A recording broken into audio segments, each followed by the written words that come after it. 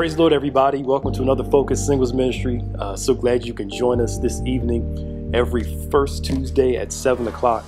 Please do us a favor and share at this time. Tag somebody, get somebody on. Let us know how you are enjoying these particular lessons. We're so excited about the new year. We're going to be implementing some new ways to get these discussions out, some creative ideas and some creative topics. And we're just excited about the guests that are going to be on. People are going to help teach and the way the presentation is going to be made. Next year, we are excited about that. Again, do us a favor and please share at this time so we can get in here and do our thing and get out. Just some thoughts came across my mind while I was putting this particular lesson together. And I hope this will help for relationships as well as helping individuals that want to be married in the future. And just some tips I want to kind of go over. The first thing I want to share is nature before function. Nature before function. What I mean by that is that an individual must possess the nature before the title. They must possess the nature before the title. The person is the person before a title is ever granted. One of the problems that we have is that we give people titles too early without checking their nature first. A friend is a friend before you call them friend, which means they act like a friend before a title ever shows up. The Bible says he that finds a wife finds a good thing, not he that finds a woman, but he that finds a wife, which means a wife is a wife before she ever becomes one. Or in modern day terms, a spouse is a spouse before they ever come one. Marriage doesn't change anybody. Does this person have wifely, husband details and actions and nature?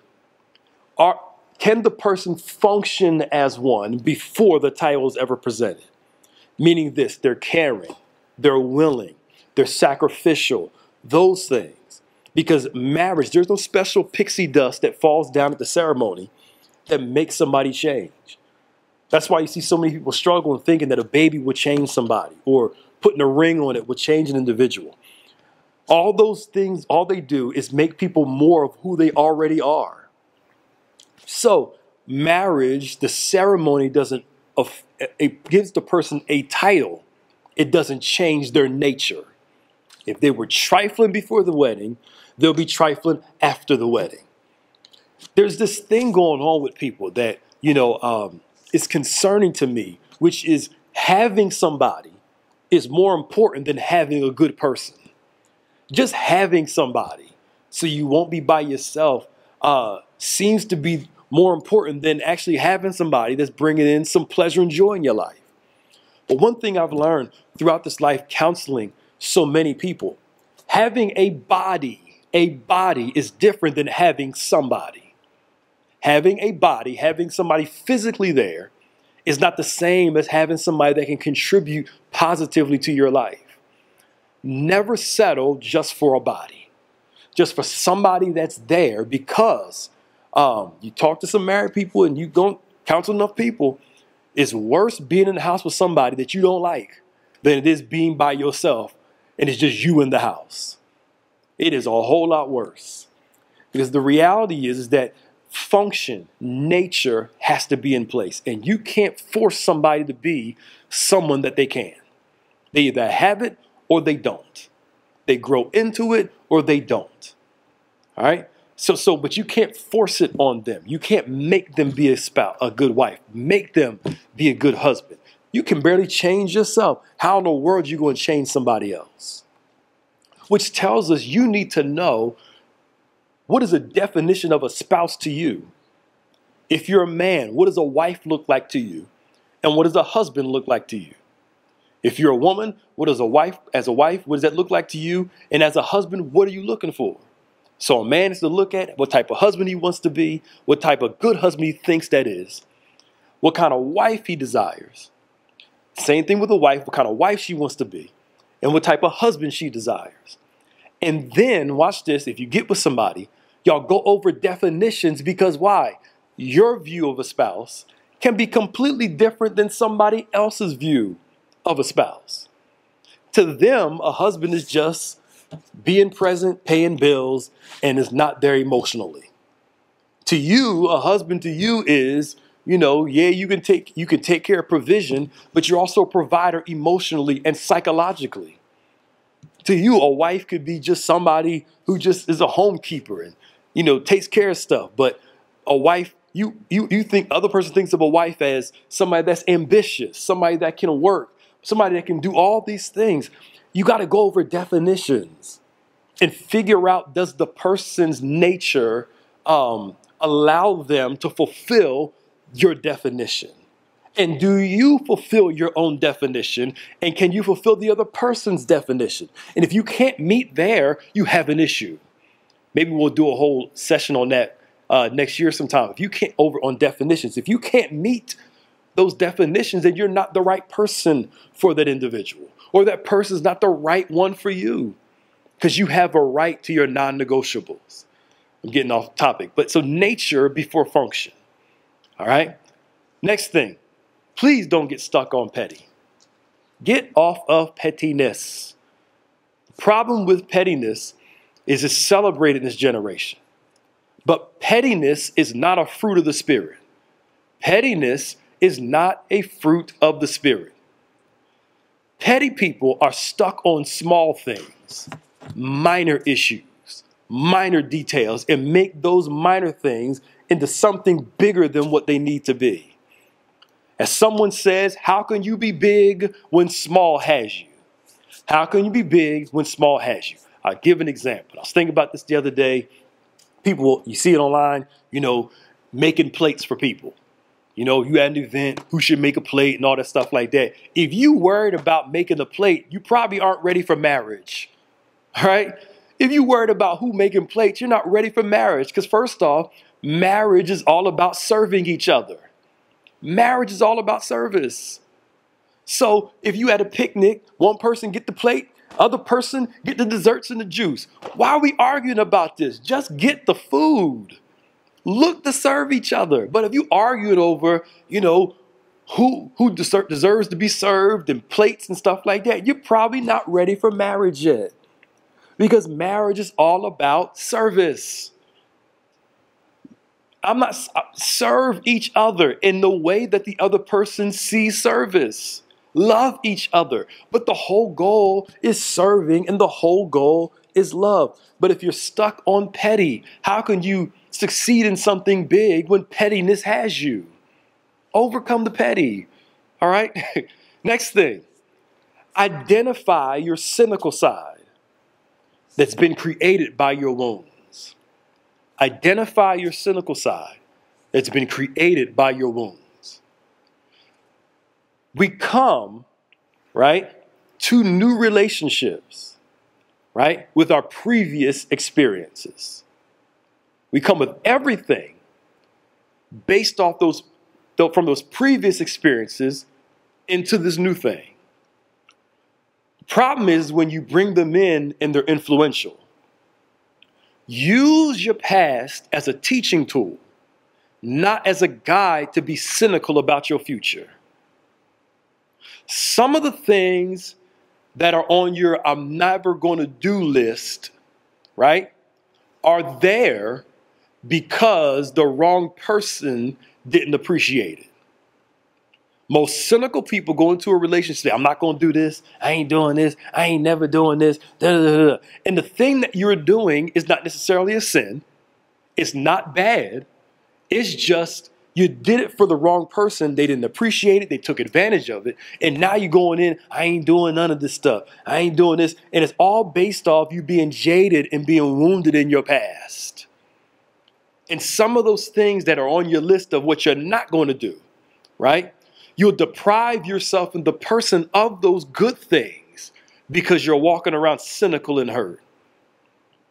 The thing that you don't want to do is okay. You just did it with the wrong person. Again, I'm not talking about sin and stuff like that. Normal things that are done in the right context are beneficial when it's with the right person. But when you've been jaded and you've been cynical, you go in, I ain't doing this, because last time I did this, it backfired on me. It was just the person that you did those things for. Like if you're a super generous giving person and you were a giving individual in your last relationship, you get a new one and you like, I ain't doing none of that again. And the new person comes in, they're great to you, giving, loving, and you're withholding because of what somebody else did. And you're making a new person pay for what somebody else did. We know what you don't want to do, but what do you want to do? And over time, trust can be built in a way where you'll do it for that person, but nobody else. You'll be there for that individual because why? It's not that the thing you were doing was wrong. It's who you were doing it with and who you did it for. Some people get hurt. I'm not going out my way to do nothing for nobody else because every time I go out my way to help somebody else, they always hurt me. Going out your way is not bad. It's who you're going out your way for was the issue. Someone that took advantage of it, couldn't appreciate it, and end up hurting you. Which tells me this. Number 4, heal from those wounds. Heal from the wounds. The person that hurt you isn't responsible for your healing. The person that hurt you is not responsible for your healing. Your healing is between you and God. Your healing is between you and God. Let me help you something. Marriage does not fix your wounds. If anything, marriage exposes your wounds and can make them greater in the wrong context. A spouse can help you with your wounds, but they are not responsible for your wounds because your healing is between you and God. And there are many people that are greatly disappointed because they're expecting another person to do what they cannot do. Here's the thing. You can barely fix yourself. What makes you think you can fix somebody else? Or they can barely fix themselves. What makes you think they can fix you? We got to go to God for healing. Resolve those things. Because why? The person that hurt me isn't responsible for my healing. The people around me aren't responsible for my healing. My healing is between me and God, and people help me heal. They help grow. They help us develop. Last point, and I'm done. Marriage to the right person is difficult. Marriage to the right person is difficult. I know, especially those of you that are in the Hallmark, Lifetime movies, Maya's shaking her head, all the super dreamy stuff and all the fantasy world, all that. I want them to make a real movie about real marriage, real relationships, so people can see what the reality is like. That marriage to the right person is hard sometimes. It has great joy, brings great benefits. You wouldn't trade it for the world, but it is work also. This fantasy, we're just going to be all happy all the time. It's going to be the honeymoon phase all the time. And you're going to be smiling all the time. It's not real. There are seasons where you'll look at your spouse and wonder what the heck you were thinking. Y'all looking at each other. I can't stand you. I can't stand you either. Marriage is work. It's a wonderful thing. It's a joyous thing. But it is work. Sometimes it feels like it's trial and error. Sometimes it feels like it's trial and error. We're working through some stuff. A lot of marriage is compromise. It's working together. Because here's the thing. It takes one moment to make you a unit and years to become a cohesive team. One moment to become a unit and years to become a cohesive team. The ceremony takes 20 minutes. And it takes a lifetime to become a cohesive team.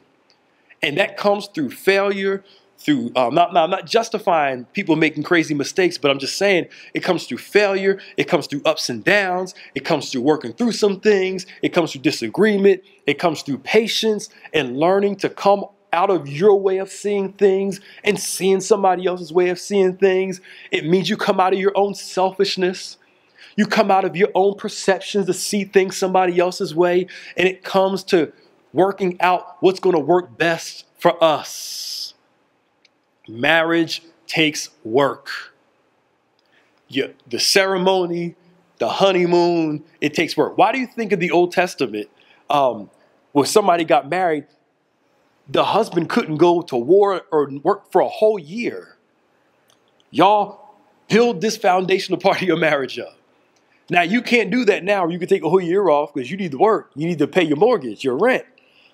But it goes to show you those first couple months, that first year is important in a relationship. It helps build the foundation. But marriage takes work.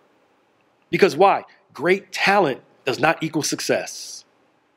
Great talent does not equal success. Just because somebody's successful on their job doesn't mean they can be successful in a relationship.